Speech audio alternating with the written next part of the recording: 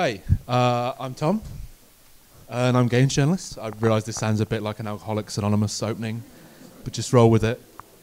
Actually, I've been a games journalist for about somewhere between 5, 6, 7 years, depending on how you count it. Which kind of makes me a bit of a grizzled veteran in this particular world.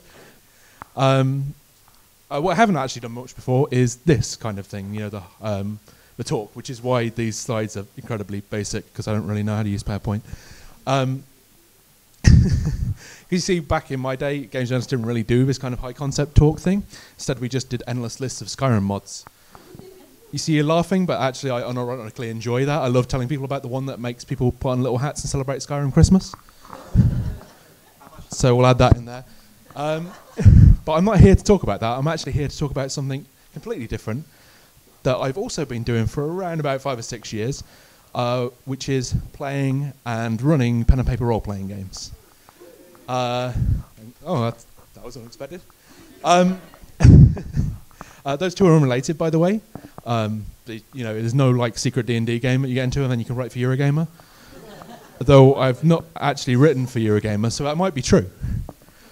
And what I kind of want to talk about is what video games can learn from pen and paper RPGs. This is something I've talked about a couple of times. In fact, I wrote something about it for Alan in 5 out of 10 recently.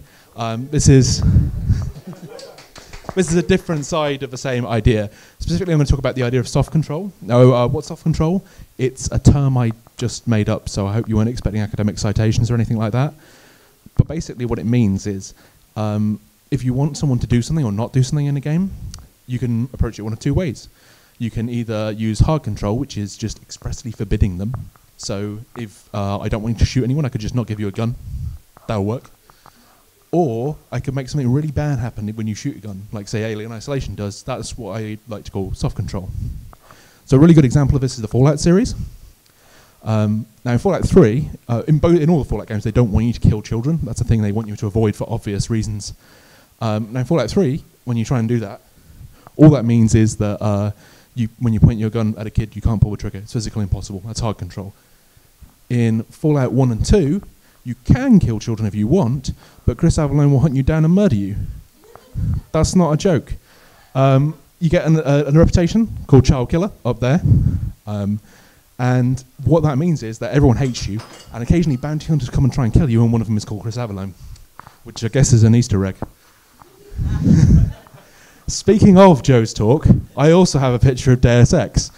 I think this is perhaps a better representation of your actual experience playing Deus Ex than the ones Joe put up. Because, let's face it, this is the game about crawling around in vents. Why is that? Deus Ex is famously supposed to be the game that you can either go stealthy or you can run in and shoot everyone.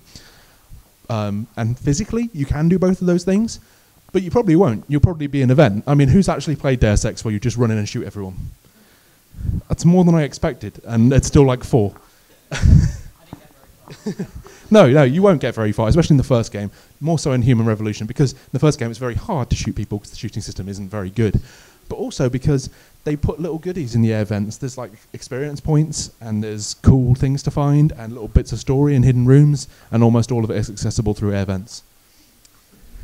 So that's a good example of soft control. A bad example is Dragon Age. I was actually going to have a picture of a Dragon Age Inquisition experience thing in there, but I couldn't really find anything that represented it, so you just got this generic art, I'm afraid. Now, I really love Dragon Age, in fact. Again, when I recently wrote some articles for Alan, I love BioWare games so much that I wrote about 2 different things, and in both things, the example of how to do it right was Mass Effect.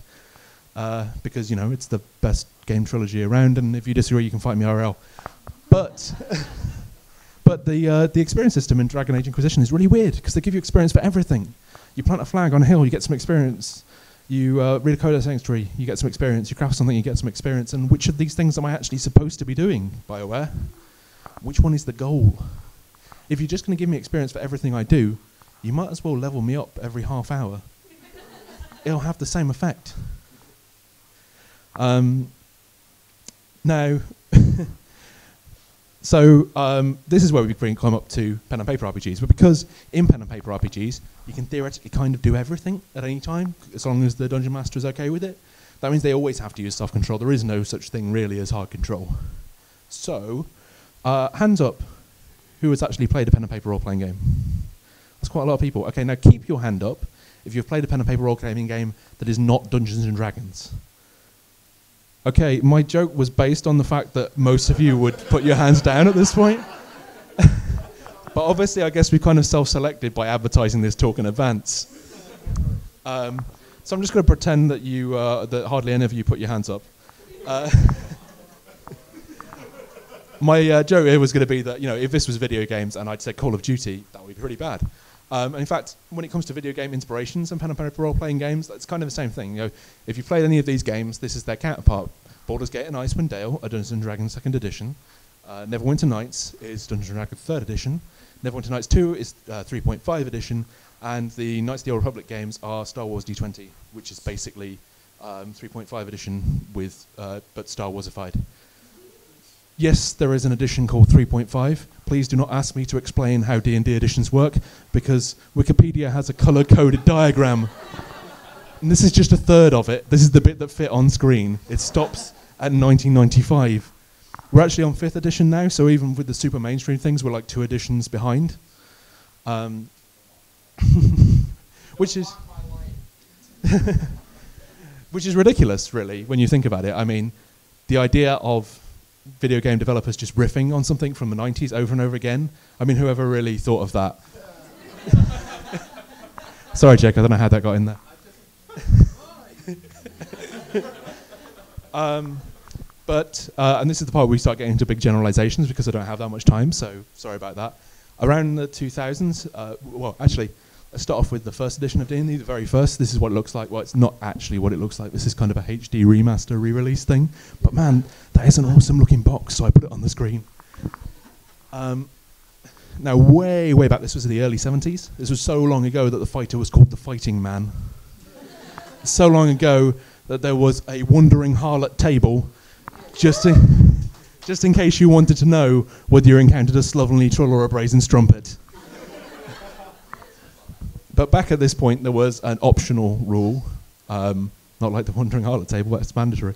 But that might not actually be true, but it's a really funny joke. Which stated that for every 1 gold earned, the player should earn 1 experience point. And this replaced the idea of getting experience points for killing monsters. Now this was really interesting, because it changed the way the game was approached entirely. Because if you get experience points for killing monsters, that's all you're going to do. But if you do it for this way, well, for a start, this is what starts the whole idea of the RPG as the hyper-capitalist adventure. This is why Diablo exists, in my opinion, anyway. So let me give you a hypothetical question. Let's say you encounter an owlbear guarding a chest. This is an owlbear. D&D monsters are amazing. You can't actually read that text probably from where you are, but this is from the Pathfinder Vestigiary, and the official explanation for the existence of the owlbear is, I don't know, maybe a wizard did it. That's pretty much it. So, in fact, that's the explanation for most monsters in D&D. So let's say you count one of these, guarding a chest full of gold. If you're going to get experience for killing monsters, you're just going to stab them and take the gold. That's what you're going to do. But if you get experience for getting the gold, you could do a lot of different things. You probably don't want to fight him, because you might get hurt. You could try and sneak past him. You could try and trick it. You could negotiate.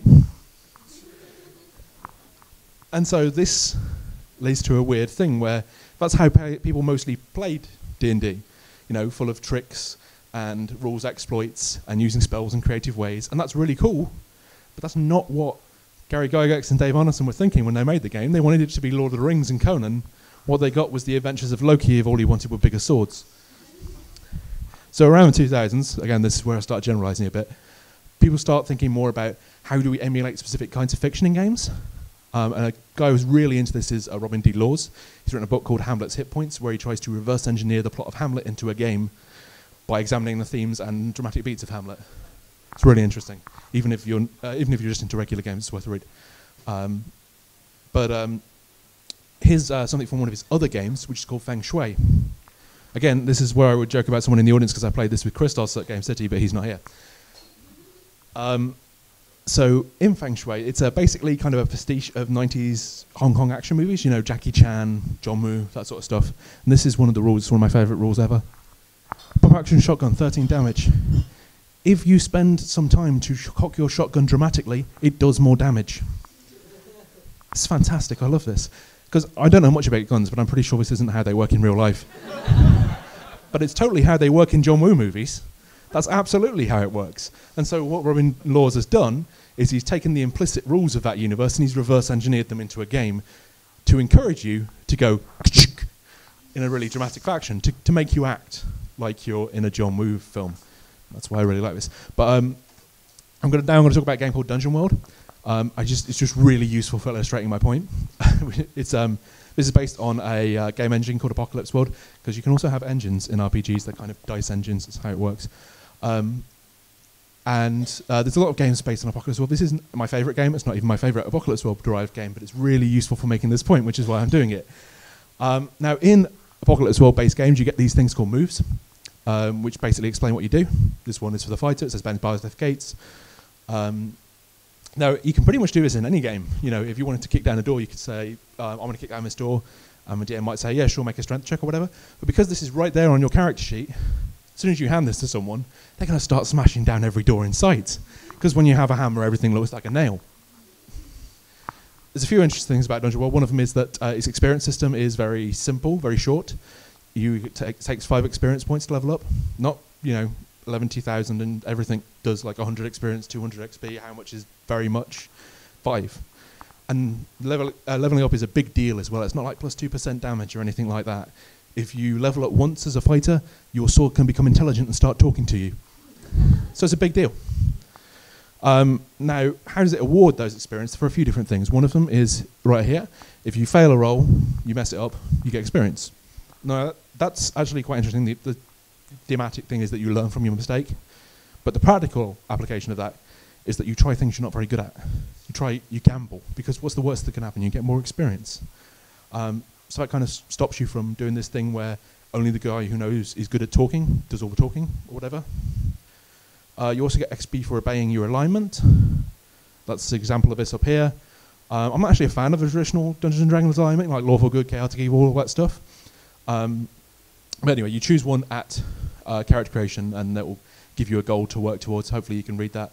The reason I said I'm not a fan is because this, the bottom one there is from a setting for Dungeon World called Inverse World, which turns it into kind of a Final Fantasy Skies of Arcadia-style floating islands and airships game. And in that one, they've interestingly replaced the idea of alignment with a slightly more relativist morality, where you've got a drive and a specific goal. I think that's more interesting. They also replaced the idea of the fantasy race, which I really wish we'd say species instead, with backgrounds, which is also cool. And you also get experience for bonds. Now this is really interesting. This is a bond. This is what it looks like. You just get these sentences with little gaps in, but you fill in with one of the other players. So I might say at the start, Jake is soft, but I will make him hard like me.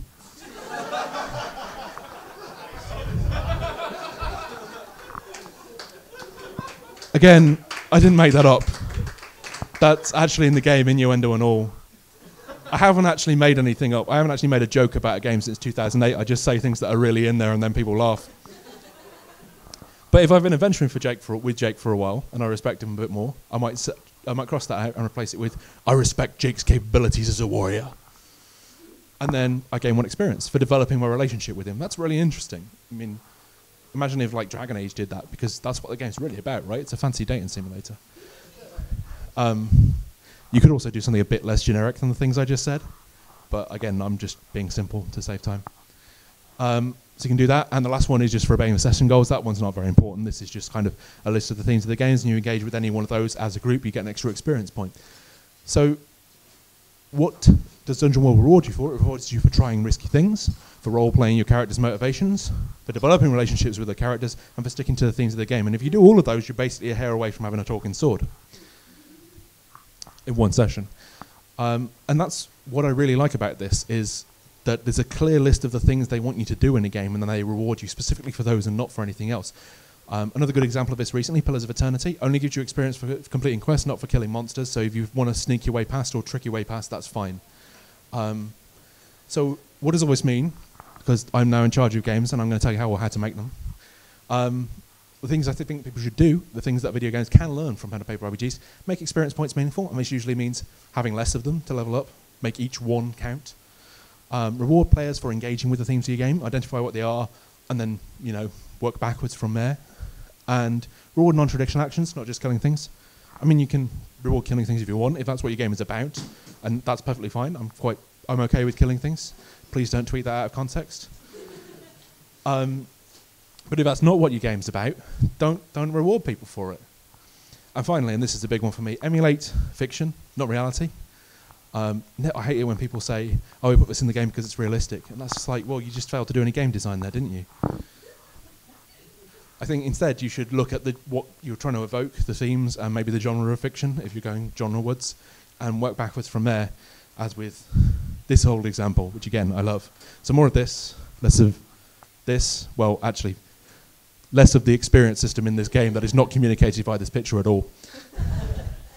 So that's about it for me, but finally I just wanted to put up some good beginner games for people who don't know much about pen and paper RPGs, which it turns out is not very many people up here. So there's quite a few Apocalypse War games because I think they're great introductions. The ones I talked about here, and also Monster Hearts, which is a queer RPG about monsters in high school falling in love and being a mess of hormones. For some reason, I thought this might play well with this crowd.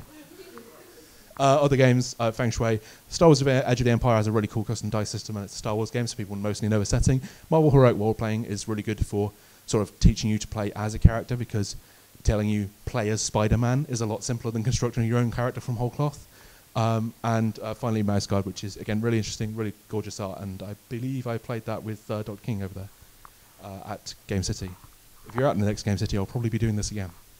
So that's it. I'm going to leave those up on there while people ask me questions. If you want to know any more about beginner games, you can always ask me questions. I was going to say you can find me at the bar, but this is the last talk, so you might not have that much time.